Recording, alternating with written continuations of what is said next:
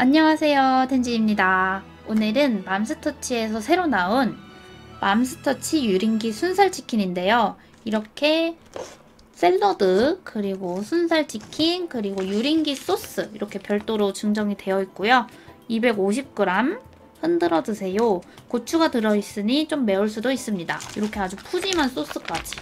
그리고 어플에서 주문하면은 이렇게 짜장면이랑 이렇게 유린기 세트 해서 14,900원인데 2,000원 할인해가지고 12,900원에 구입했고요. 과연 맛은 어떤지 먹어보도록 하겠습니다.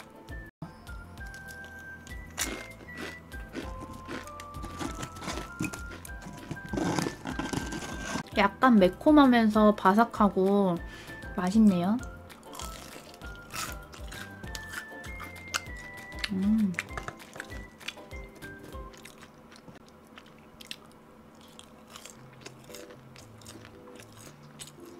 와, 여기 치킨이 진짜 매콤하다.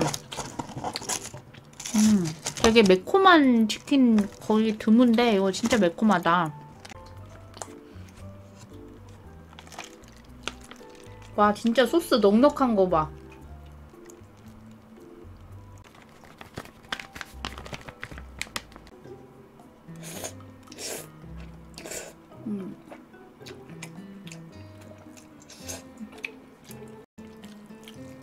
짜장라면. 이거 라면 중에 짜장면이라고 되어 있는 짜장라면인데 조금 싱겁네요. 치킨이랑 먹기 좋겠다.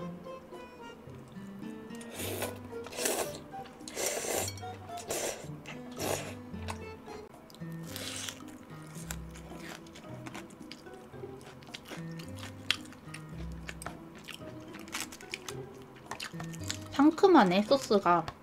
이거 먹다 먹으니까 확 상큼하다.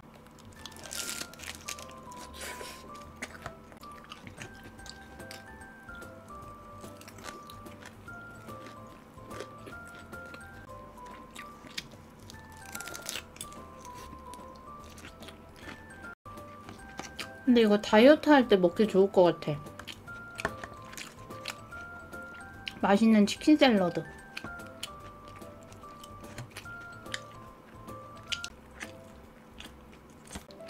치킨은 고단백질이라 살 안 쪄요.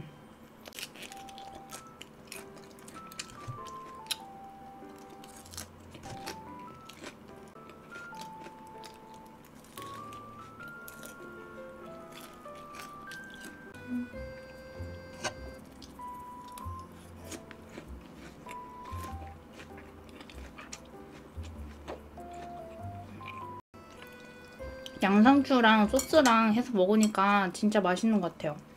그냥 쌀 순살도 맛있는데 약간 맛있는 새콤하고 짭짤한 고추 소스에다가 그리고 양상추, 아삭아삭한 양파. 진짜 맛있네요.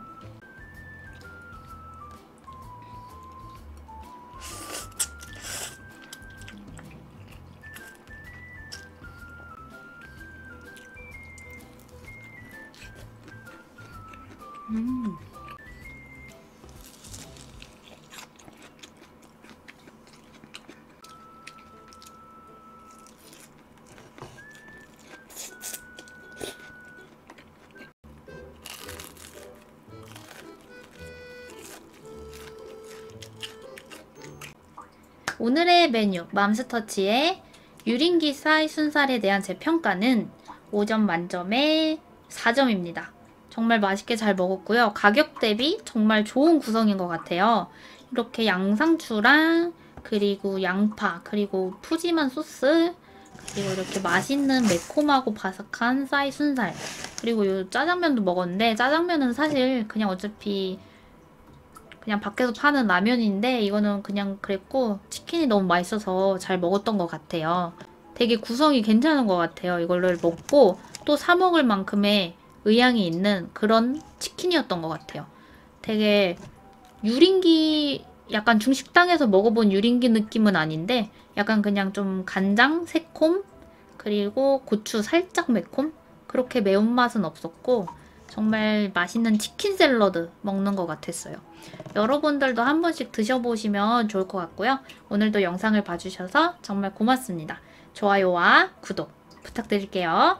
안녕.